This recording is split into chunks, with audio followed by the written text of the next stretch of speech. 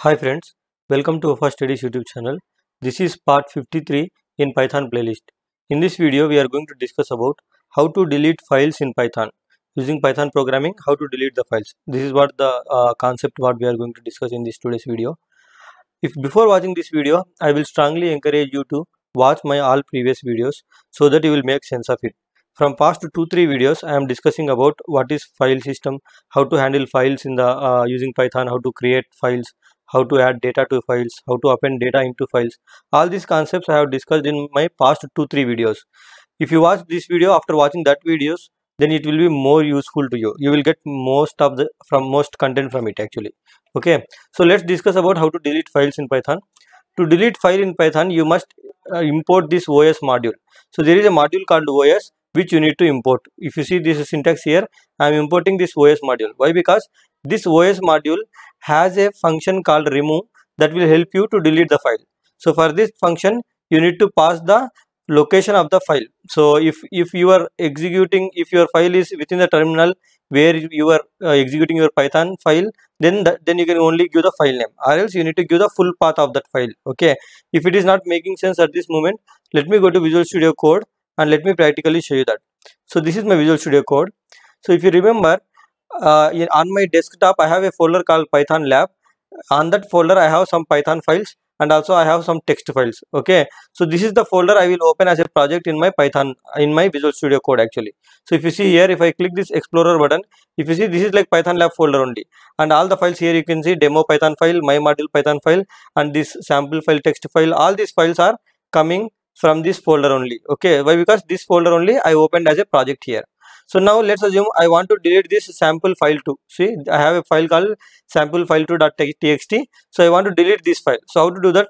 Let me go to this demo.python file. So here, as I said, let's try to import this os module. Os module will be available inside your system automatically. When you install Python, it will automatically come. That is the reason I haven't installed anything. I'm simply importing that module into my Python code. And here, inside this os module, there is a function called remove. So using this remove function, you can remove that file. For that function, you need to pass the path of the file. If you closely observe, my terminal execution is already in the Python lab folder, and these files are already in the same folder. So I don't need to give the full path. If I want, I can give, but still I don't need to give. Why? Because my terminal execution is already in that path. So I can simply say which file I want to delete. Maybe I want to delete sample file2.txt. So let's try to give name to it like sample file2.txt. So this is the file I want to delete. Let me save these changes. Now let me execute this code here. Closely observe, the moment I execute this Python file, this file will get deleted here. So let me execute this py space demo.py.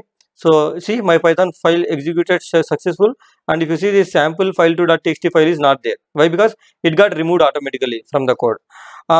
Sometimes if you try to delete a file which is already not available in your location, then you will see this error. See, if I execute this, now it says error. The system says there is no file with this name. So to avoid this error, what we can do, we can use a if condition here, and inside this os module only we have something called path attribute and then exist function. So this will help you to check whether that particular file or that particular path is available there or not. So what I will do here, I am trying to check whether this sample file2.txt is there or not in my location. If exist, then it will return true. If not exist, then it will return false. So what I will do, if the file is exist, then I want to remove that file. Else what I want to do, else I want to print a message saying maybe like file not exists. Okay, file not exists. So let me save these changes. Now if I execute this code, this statement or this condition will become actually false. It will come to else and it will print file not exist. Why? Because sample file2 is actually not there, it's already removed. So now let me execute this code. See, it printed file not. So in this way I am able to handle this error.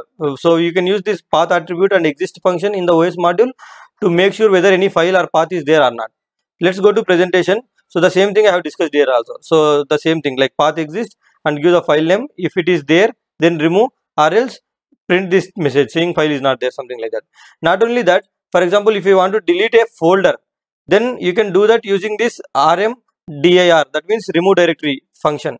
But the folder whatever you try to delete, it should be empty folder. Okay, again what I will do, maybe in the same file, in the same folder, Python lab folder, let's try to create a new folder. Right click and maybe new. Let me create a new folder and let me name it my new folder name as abcd maybe. Okay, and inside this folder let's try to add some dummy file. Okay, so let me open this abcd folder, and inside this abcd folder let me right click and let me try to add a new file here. So maybe new text file. Okay, so new text file.txt. Now if I go to Visual Studio Code, I will be seeing the same thing. See here, abcd folder came. Why? Because I opened this Python lab folder only, and inside the abcd folder I can see the text file as well. So as I said, if I want to delete this abcd folder, as I said, we can use this remove directory function. To this function I need to pass the full path of that folder, but since this folder is in the same location whatever where my terminal is there, so I can simply say my folder name only.